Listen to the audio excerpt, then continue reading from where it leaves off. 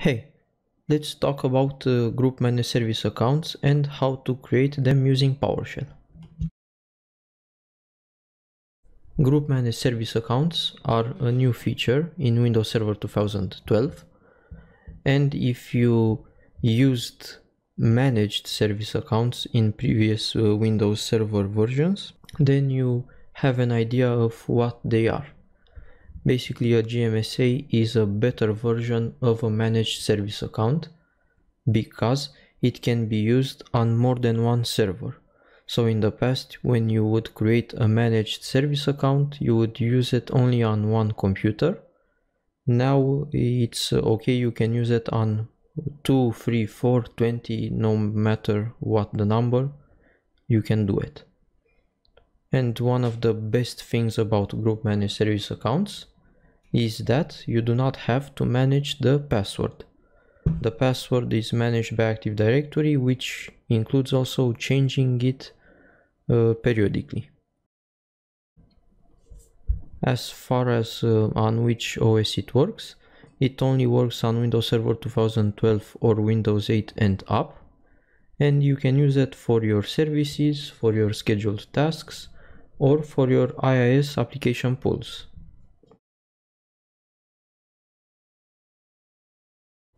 The general steps to create a group managed service account are: first, create the key distribution service from a domain controller. This is needed because this is used to generate the passwords, and you only have to run this once. If you run it already, you can go ahead and create your group managed service accounts.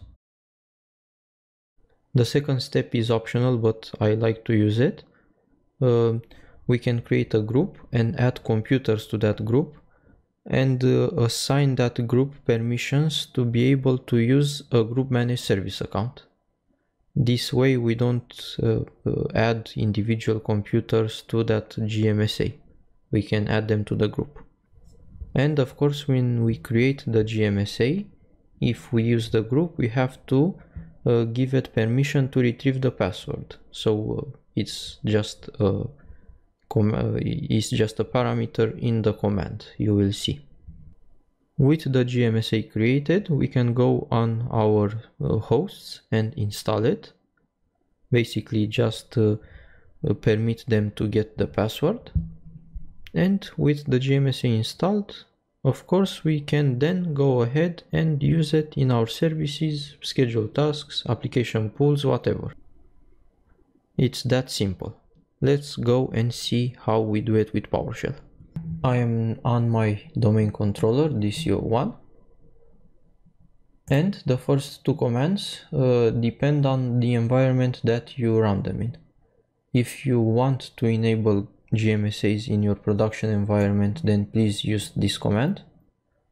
If you want to use them in your test environment, it's okay to use the first one. The big difference is that the second command will require you to wait 10 hours before you can start creating gMSAs. This is very important so that you are sure that all your domain controllers from your environment are replicated. I already run this command in my domain, so I can skip. And the next command is the creation of our group for letting computers access the gMSA. Let's create it. Let's also add a server to this group. In my case, I will add HVO1.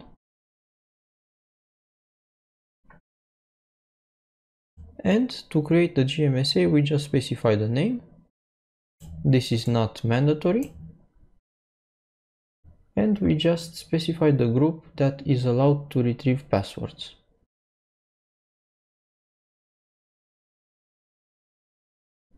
With the gMSA created, we can go ahead and install it on our host. But before that, I would recommend you restart it so you make sure that everything is correctly applied as far as the group membership goes. And after we restarted, we first need to install the Active Directory PowerShell commandlets. This is needed so that we can then install our group managed service account on the server.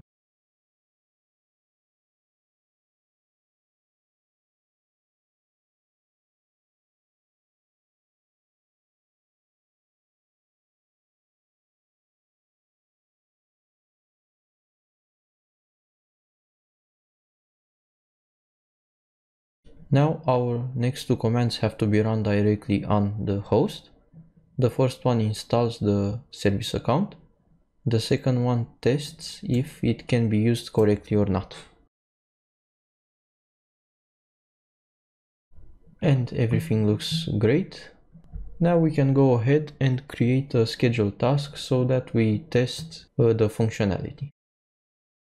First, my scheduled task will do a who am I lookup, then put that text in ctest user.txt. And if it exists, let's grant also the service account access to write in this folder, because the service account is not administrator. So on HVO1, let's go to test, which is empty. Let's assign. In this case, I will assign users permission to modify. I don't care. It's only a test folder. Okay, users have permission to modify this folder. So then let's start creating our scheduled task. So guys, I have a better idea because I tried and it didn't work. I will place this text in a bat file, also in the test folder, and we will actually create a task that runs this bat file. On HVO1 in tests, let's create a new document, name it script, place the text in it, and let's make it a bat file. For this we need to go to view, to options. Let's disable the hide extensions and we rename it into script.bat. Okay, so now we just run ctest script.bat. For the trigger, I will run it once. I don't care, I will run it manually anyway. This is important. In a user, we have to specify the gMSA and the logon type should be password. Let's register the task. Task registered, and now let's run the task, of course.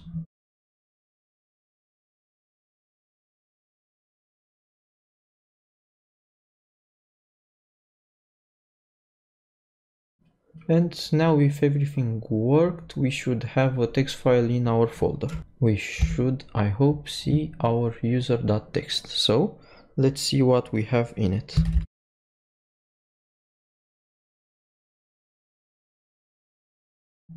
And we see that the task runs under the test gMSA account. So that was all about creating and using group managed service accounts. If you liked the video, I would appreciate a like and a share. Please consider subscribing if you're not subscribed, and I'll see you in the next one.